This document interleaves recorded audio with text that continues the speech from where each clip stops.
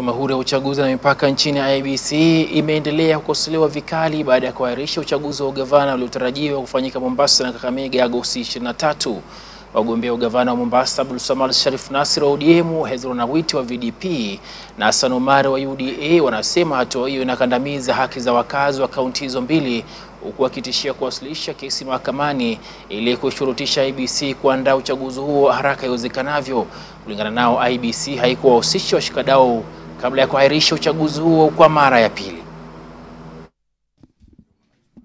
Nafikiria kwamba IEBC is an independent body and they're supposed to make correct decision on behalf of Kenya.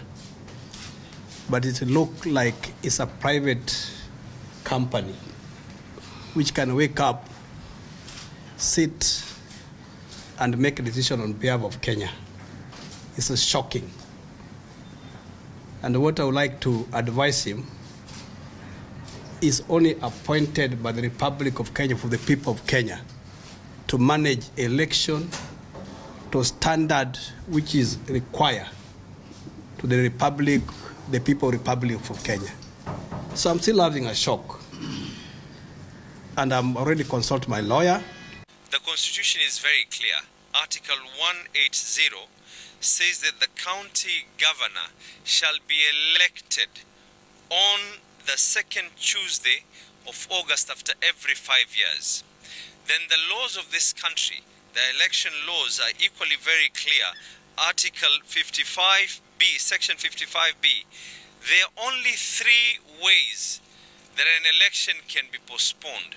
1, in the event that there's a serious breach of security, that those elections cannot be held.